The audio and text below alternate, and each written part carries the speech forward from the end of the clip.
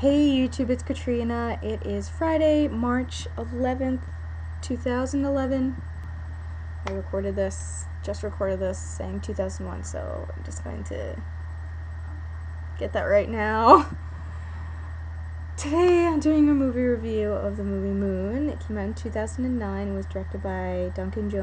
It was his premiere film. It premiered at Sundance Film Festival, and it is rated R, and it is 97 minutes long.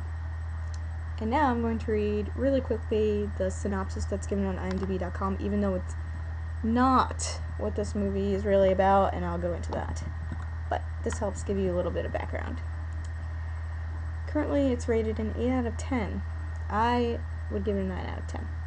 Astronaut Sam Bell has a quintessentially personal encounter toward the end of his 3-year stint on the moon, where he, working alongside his computer, Gertie, whose voice is done by Kevin Spacey, sends back to Earth parcels of a resource that has helped diminish our planet's power problems. I'm just going to add to this.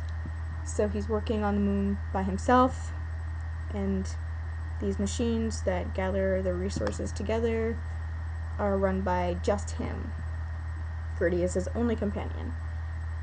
At one point, one of the machines has a problem with it, so he goes out in his moon vehicle, to investigate, and ends up crashing.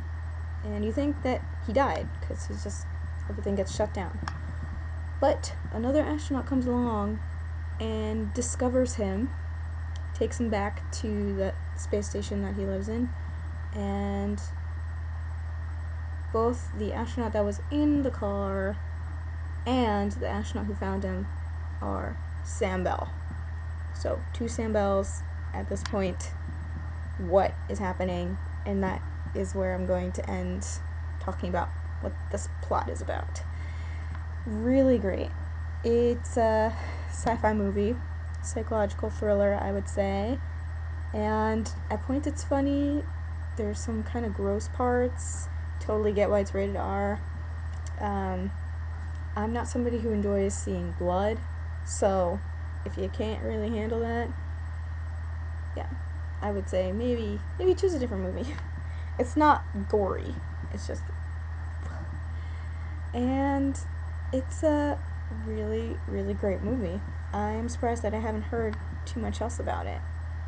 But have you seen this movie? Are you interested in seeing this movie? Tell me about it. Send me a personal message. I found it on Netflix, so it's on Netflix, and I'm not sure about Blockbuster, because I'm not sure what's going on with Blockbuster at the moment anyways. So that's pretty much it, guys.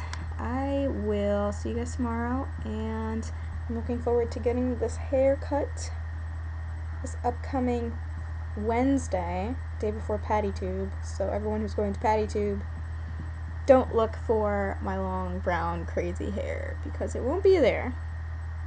It will be gone. Bye, guys.